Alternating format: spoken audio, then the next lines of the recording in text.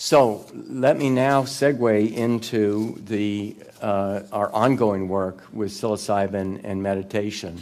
And we believe these can be viewed as complementary techniques for exploration of the nature of self and mind. So recent neuroimaging studies show that meditation and psilocybin produce strikingly similar decreases in brain circuits responsible for self-referential processing.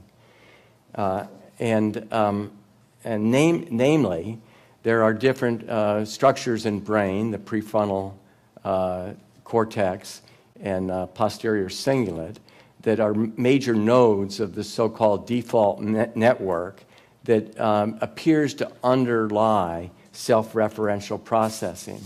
And the interesting thing here is that just in the last couple of years, there have been 2 papers, one on meditation, one on psilocybin, that show that meditation and psilocybin, respectively, decrease communication within the default mode network. This is Brewer, PNAS, 2011, compared meditators to control, seeing decreases in these brain hubs and also the connectedness between them in another analysis.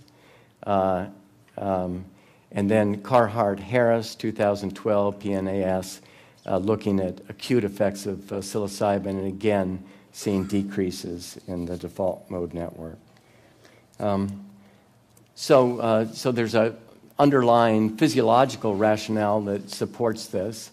So let me say a little bit more about these complementary approaches. So meditation techniques that have been developed over millennia represent a powerful approach to investigating the nature of mind and self. I don't think anyone would dispute that. But if meditation represents the systematic, tried and true course of discovery of the nature of mind or self, we would argue that psilocybin represents the crash course. So this just is a list of bullet points I put up that I would suggest that psilocybin is a pharmacological tool that helps people understand. And as I go through this, recognize that it's probably equally true of both meditation and psilocybin. So psilocybin helps people recognize how it feels to embody the present moment, certainly true of meditation, to dispassionately observe and let go of pain, fear, and discomfort, to transform a conventional sense of self, i.e. the ego.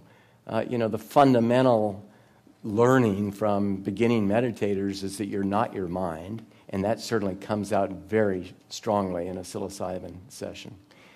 A recognition that mind is capable of revealing knowledge not readily accessible in everyday waking consciousness.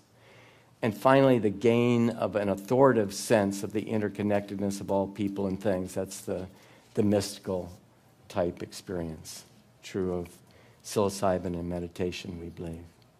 So we have one study that is ongoing right now. We've actually just completed. And not surprisingly, psilocybin increased measures previously shown to be sensitive to hallucinogenic drugs. So there are perceptual changes such as visual illusions, greater emotionality like increased joy, peacefulness, less frequently fear or anxiety, cognitive changes such as a sense of meaning, sometimes suspiciousness. But by far and away, the most interesting effect was that in most volunteers, psilocybin produced large increases on scales, questionnaires, that are designed to measure naturally occurring mystical experiences, or non-dual states of awareness, if you will. So this shows results from 2 of these scales in the dose effect study, just showing that we're getting dose-related increases. The Hood scale had never before been used after drug administration. And this just shows the percentage of the volunteers in the dose effect study who met criteria for having a so-called complete mystical experience. And I'll describe those criteria in just a second. But the point here is that about it was 72% of volunteers in this study after 20 and or 30 milligrams per 70 kilogram reported having a full mystical experience. So here are the phenomenological dimensions of this mystical experience, and I think it'll be familiar to this audience. Unity is a core feature. This is the sense of interconnectedness of all people and things. All is one, pure consciousness, sometimes described as the void.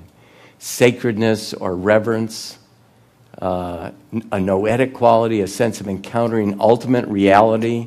People have the sense that this experience is more real and more true than everyday waking consciousness. Deeply felt positive mood often accompanies this experience. Universal joy, love, peace, a sense of heart opening.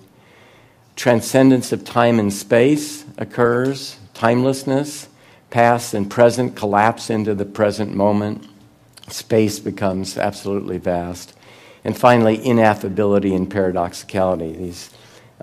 These kinds of experiences elude description.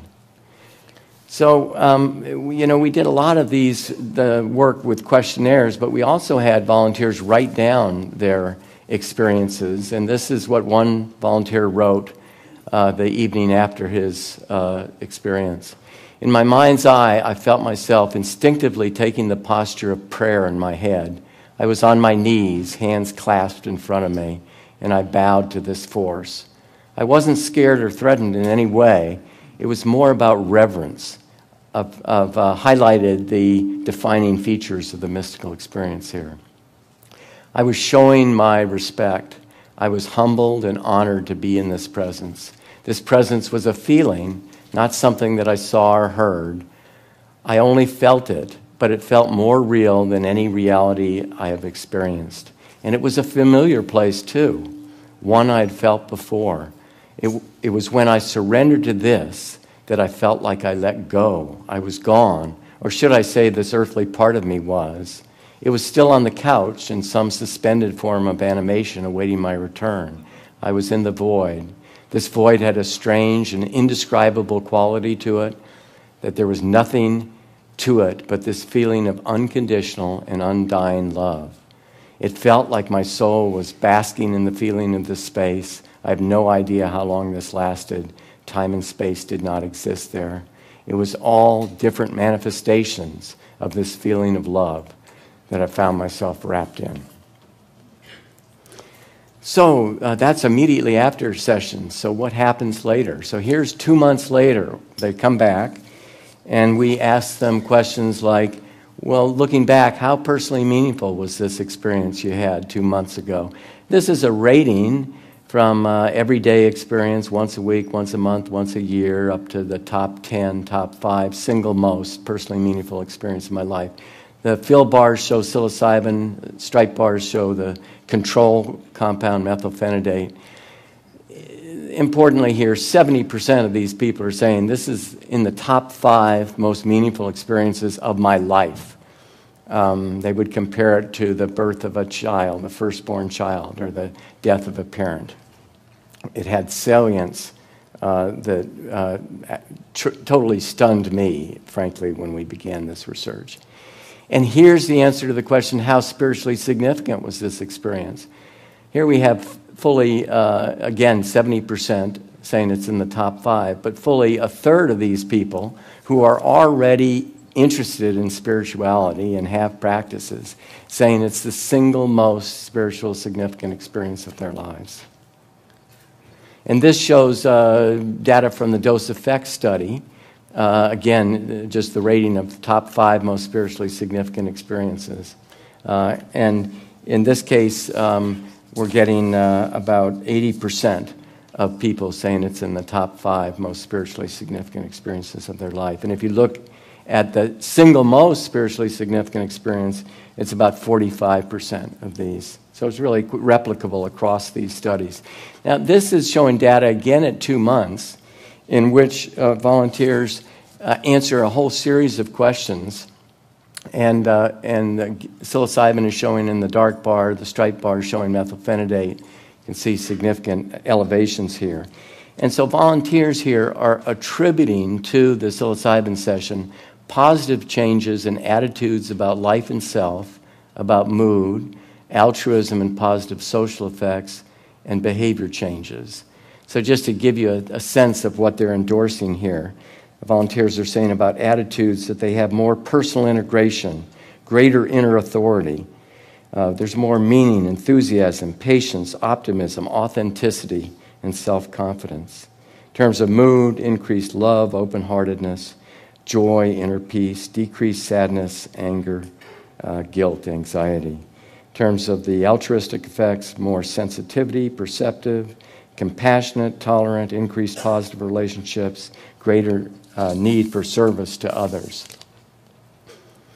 And this shows just in the dose effect study these same 4 domains, and it's just showing you get nice dose-related increases in the endorsement of these sorts of effects.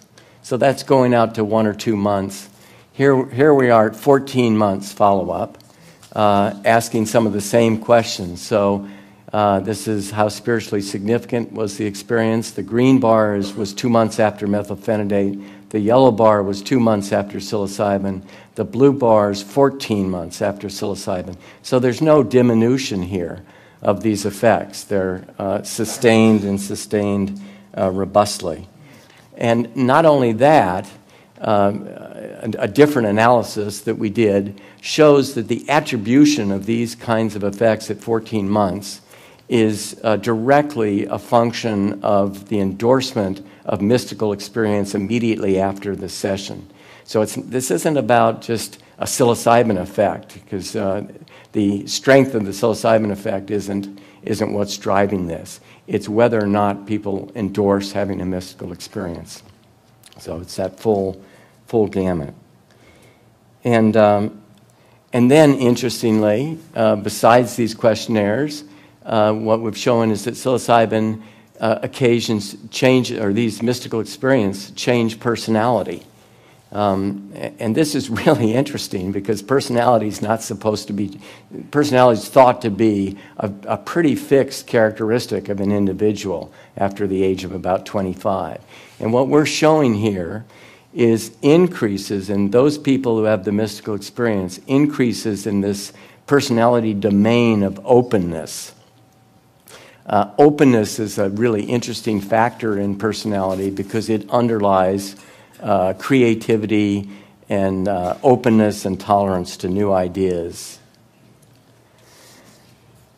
In addition to the volunteers reporting these effects, they were validated when we quizzed community observers. So we did telephone ratings with friends, family members, colleagues at work, and had them rate the volunteer on a number of dimensions, and this simply confirmed the kinds of positive changes that were being reported by the volunteers.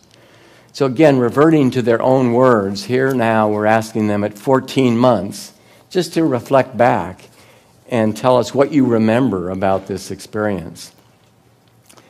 So here's one person. The part that continues to stick out for me was the knowing and the seeing and the experience in every sense and fiber of my being that all things are connected. Another one. The sense that all is one, that I experience the essence of the universe, the knowing that God asked nothing of us except to receive love. The feeling of no boundaries, where I didn't know where I ended and my surroundings began. Somehow I was able to comprehend what oneness is. Finally, the understanding that in the eyes of God, all people, abused, abusers, Christian fundamentalists, Muslim fundamentalists, atheists, we're all equally important and equally loved by God.